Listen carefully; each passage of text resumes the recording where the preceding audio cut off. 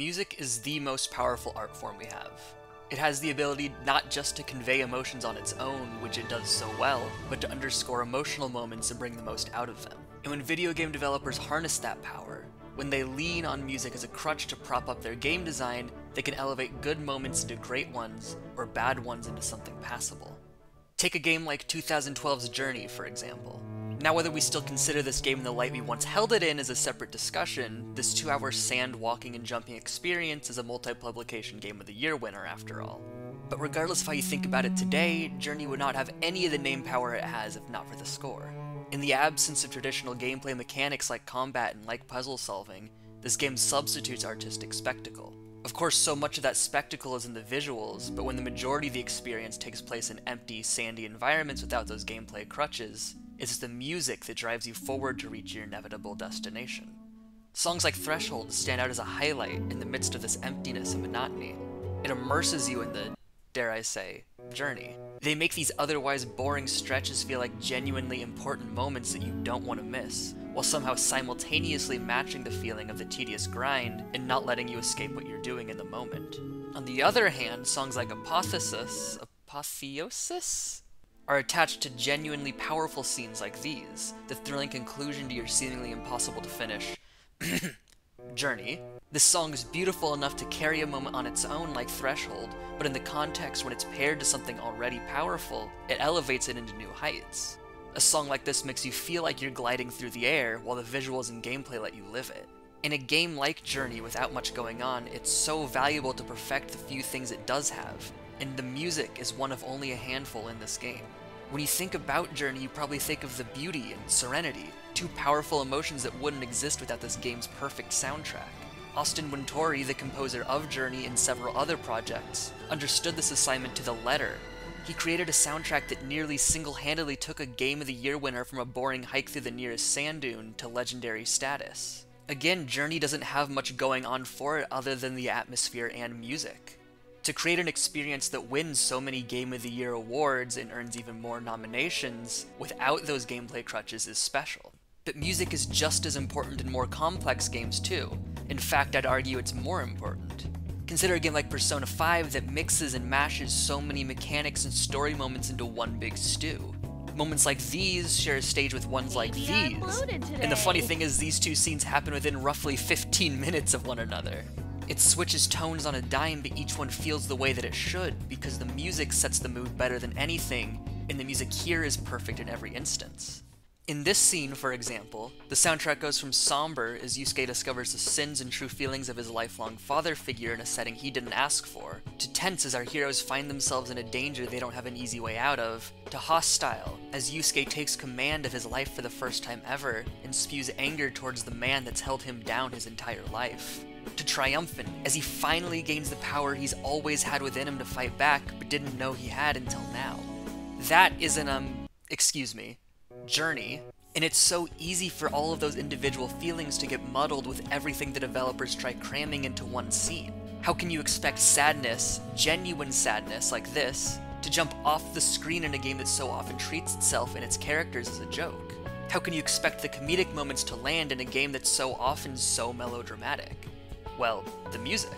Persona 5's soundtrack lends an essential guiding hand to each and every one of these beats. Yusuke's discovery is complemented by regret, a simple, low piano melody that doesn't do much, but in that simplicity allows the heartbreak to shine through. The initial confrontation with Madarame is accompanied by desire, a percussion and strings-heavy song that evokes feelings of hopelessness. Our heroes are backed into a corner and this song embodies it. Yusuke's eventual rejection of his doomed fate uses Awakening, a song with the anger embedded within needed to capture a character's breaking point into their persona discovery, but an underlying sense of triumph and build-up as the true power hidden within finally takes over. This scene ends with Willpower, an aptly named song that feels like a battle theme for a hero who knows they're about to beat some ass. None of these songs overpower the moment, but they add just enough kick to be felt. They steer the ship away from the tone it just indulged in, and toward the atmosphere it's trying to create. It's perfect sound direction, and every possible moment and feeling that comes up in Persona 5 and Persona 5 Royal has its perfect complement. There are over 120 songs across these two games combined, and each one is put to perfect use. but music is just as special when it stands out and tells a story on its own, and for this I think of Hollow Knight. I love Hollow Knight, but it was never on my radar until years after it came out, and the soundtrack was the only reason I considered playing it at all. You see, I love platformers, but I have a condition known as amblyopia. It's real, which means I'm permanently blind in one of my eyes, which means my entire life is that fucking scene from Always Sunny where McPoyle tries cutting the credit card in half. What that means here is that, for as much as I love games with platforming elements like Hollow Knight, my depth perception is ass and I can't play them well. I also try to avoid Metroidvania games because I'm even more ass at navigating my way around a confusing environment than I am at perceiving depth. But I made an exception for Hollow Knight for one reason and one reason only. The soundtrack. I fucking love this soundtrack. One long night in college while writing a paper, I was listening to video game soundtracks on Spotify and Mantis Lords came on shuffle. A bombastic, epic boss theme that I had never heard before, but immediately captured my attention. I stopped everything I was doing, listened to the entire soundtrack, and went to bed immediately after, enamored with what I had just heard for the first time in my life. And I didn't complete the assignment and failed. Thank you, Team Cherry. But for as great as Mantis Lords is, it's just one small part of a soundtrack that tells a full story without spoken dialogue.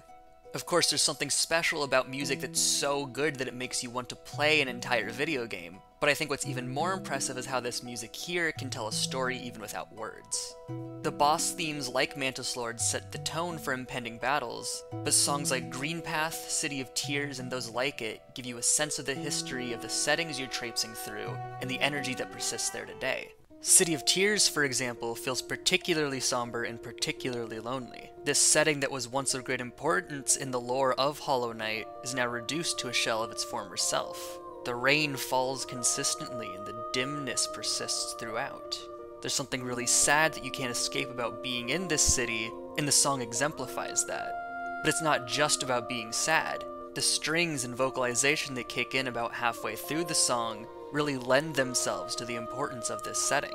You know that you're not just in some bleak environment, you're in a place that used to matter. Songs that tell a story like this are so important in a game like Hollow Knight, one where the lore and narrative are present but take a back seat in favor for not interrupting the stellar gameplay. Rather than your purpose in each setting and your ultimate end goal feeling lost in the weeds, the music fills in the blanks.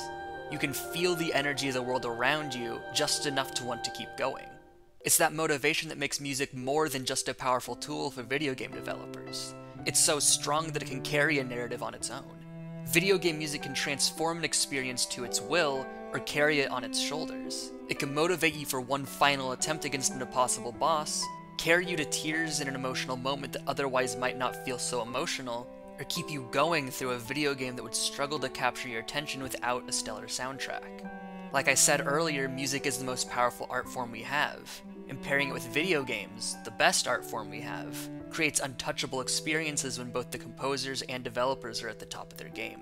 It's the reason your favorite video game carries the emotional significance that it does, and evokes the feelings that wouldn't exist without a score that brings them out of you. And that's why Life is Strange remains my favorite video game of all time.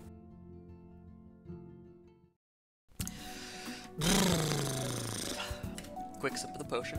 Songs like Threshold, oh my god, that's a lot of noises. In a game like Journey without much going on, it's so valuable to perfect. Oh my god. No, drive as loudly as you can through the parking lot, that's fine.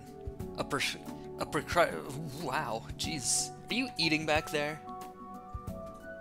Alright, he's eating.